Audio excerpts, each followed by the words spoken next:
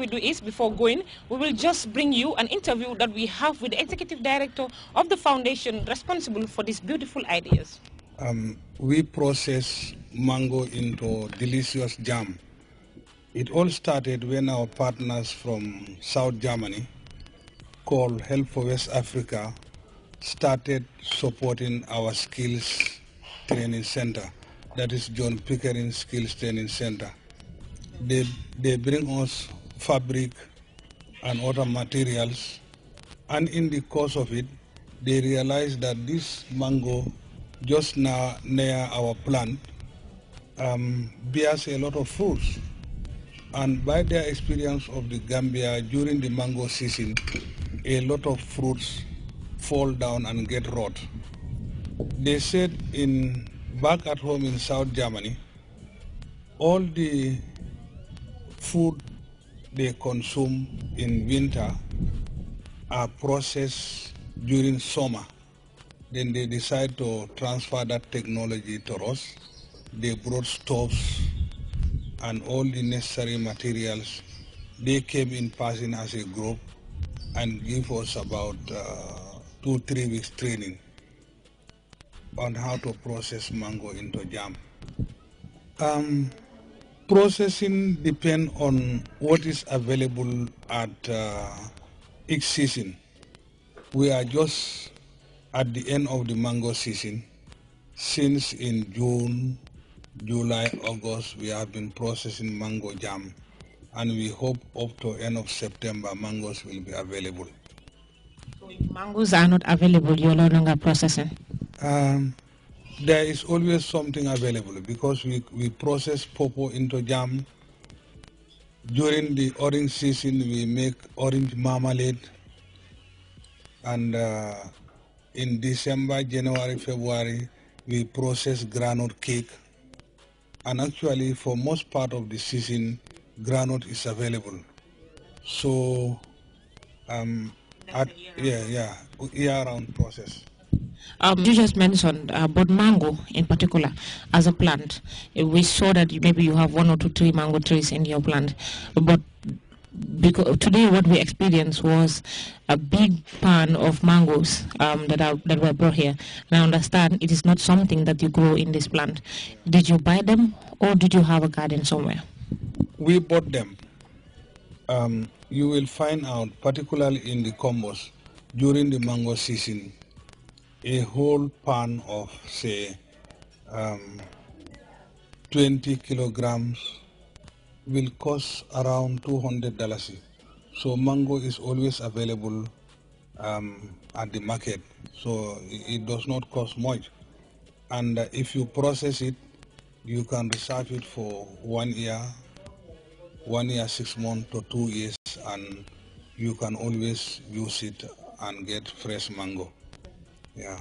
Okay, very interesting. But are you thinking of expanding this processing plant, or so that Gambians could be able to depend on it? Because, from my understanding, this shouldn't be able to sustain everyone in this country. Yeah.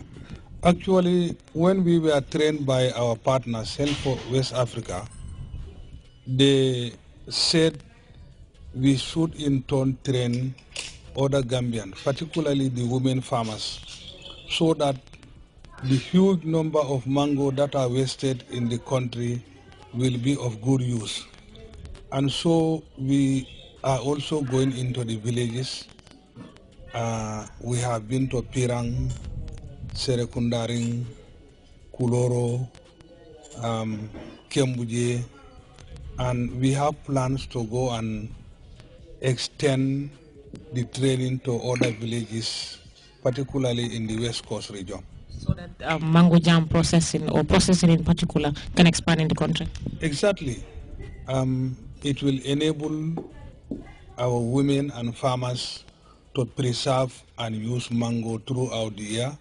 It can also be a source of income generating.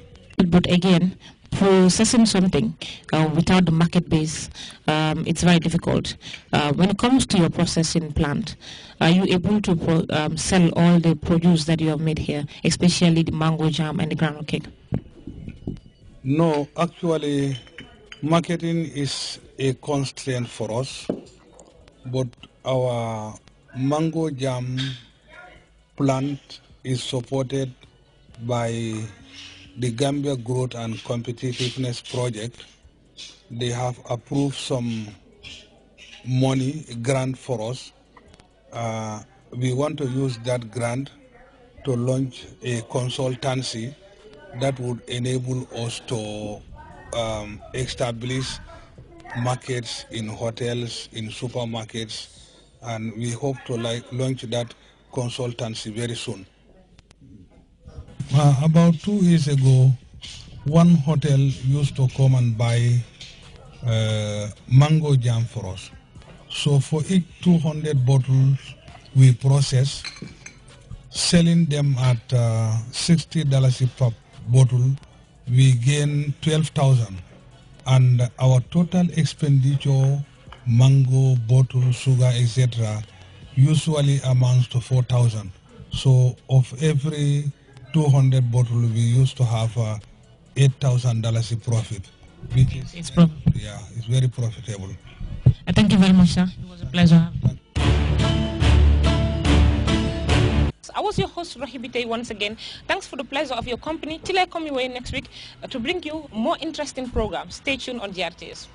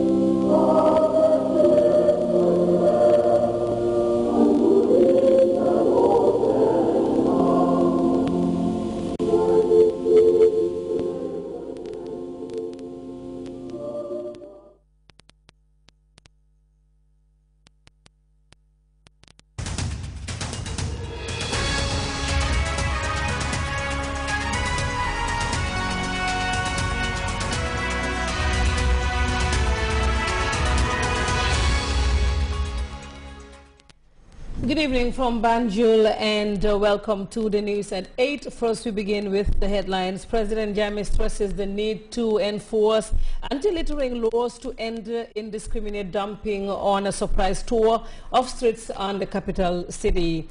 Players in the business of school health and nutrition brainstorm on ways to promoting food safety and quality in schools, as well as the personal hygiene of school food